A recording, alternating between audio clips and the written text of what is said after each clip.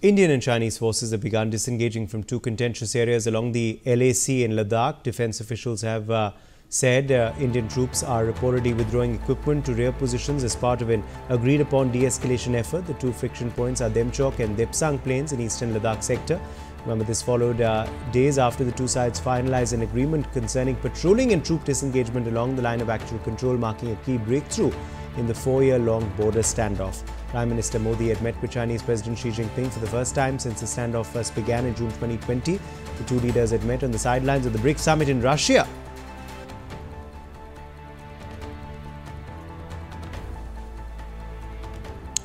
These are the latest updates we are tracking for you, where clearly, of course, troop disengagement is now going to be taking place on ground.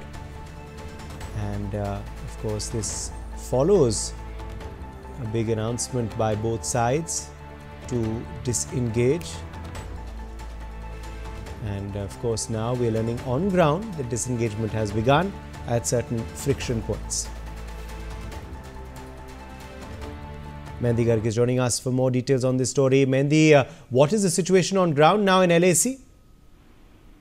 Well, Uday, big developments are coming from the line of actual control because the disengagement of Indian and Chinese troops at two key friction points, Demchok and Depsang plains, have marked a significant step in resolving the military standoff that has persisted in eastern Ladakh for over 4 years. And also, this engagement is in line with the agreements reached between the two countries, focusing on a phased pullback of forces and equipment from the LAC also. And also, the withdrawal comes after extensive negotiations over several weeks, signaling progress towards reducing tensions along this disputed frontier. And also, the standoff between the two nuclear-armed neighbors began in May 2020 following the clashes in the Galwan Valley, which resulted in the deaths of 20 Indian soldiers and an unspecified number of Chinese troops also. And the recent agreement that has been announced on October 21st, 2023 was highlighted by the Foreign Minister Vikram Misri, in which he has confirmed that the accord would allow for joint patrolling along the LAC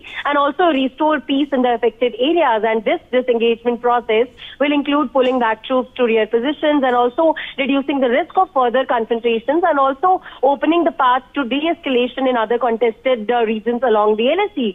So while the agreement represents a breakthrough, it also puts some challenges because it remains that the overall normalization of relations between the two countries and the strategic importance of the LAC and the high altitude terrain of Ladakh make the region a delicate flashpoint, and also the ongoing dialogue and phased disengagement are expected to play a very critical role in restoring the trust and also maintaining stability between both the countries. So this development is seen as a diplomatic victory for both nations, emphasizing the importance of negotiation and also the dialogue in resolving complex territorial disputes also, and the reduction of troop presence and the commitment to peaceful coexistence reflect both sides' intention to avoid further escalation and maintain regional stability. Yes, Abhay.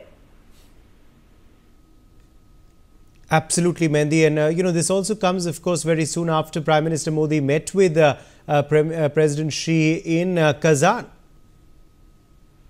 Well, rightly said, because Prime Minister was on a visit in Russia to attend the BRICS summit, and the most highlighted meet between Prime Minister Narendra Modi and President Xi Jinping happened. And after that, the big developments started coming from the LAC, and this agreement that has happened, the discussions that were, started long time back has come to a conclusion right now. And right now, it is a very win for India and for China also in terms of the diplomatic relations between the both countries. Yes, Adit.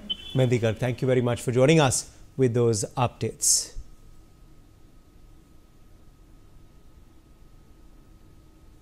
So disengagement has begun now at Depsang and Demchok. This is the latest we are tracking for you.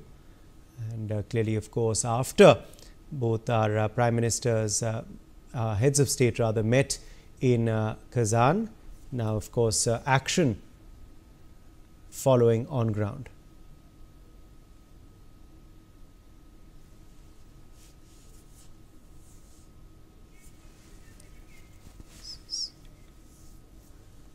Colonel Tyagi, defense expert, is joining us for more on this story. Colonel Tyagi, what do you make of this big development playing out on ground at the LAC? the development is decidedly a good gesture from both the countries. There is a boundary between, actually we do not have any boundary between China and India. It is between Tibet and India, and that is about 3,500 kilometers. And there are about 65 friction points on which their perception is different, our perception is different. At places, we have got a perception that we are in their territory, and the other way around, they have got a perception that they are in our territory. Nevertheless, because of these perceptions, right from 2020 after the Galwan, frictions are taking place, whether it is Doklam or Tawang or Galwan. But China has been told in a language which China understands that we are now not of 1962, we are a new country, a new Bharat, and we resist irrespective of the difference of proportions of forces, firepower, and strength. We are fighting China.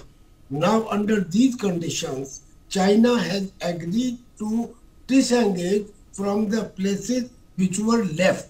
Actually, at Gogra Post, at Pangong Lake, and Hot Spring, there were 5-6 points where China had already disengaged.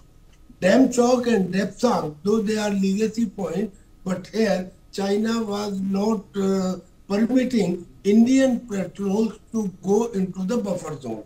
Buffer zones means that zone on which neither of the country has got full rights and they cannot put their forces there. But the buffer zone, India was not allowed to patrol. Now they have allowed. Now they have allowed means they have agreed that okay, both sides can do patrolling. Yes. But it was on paper only.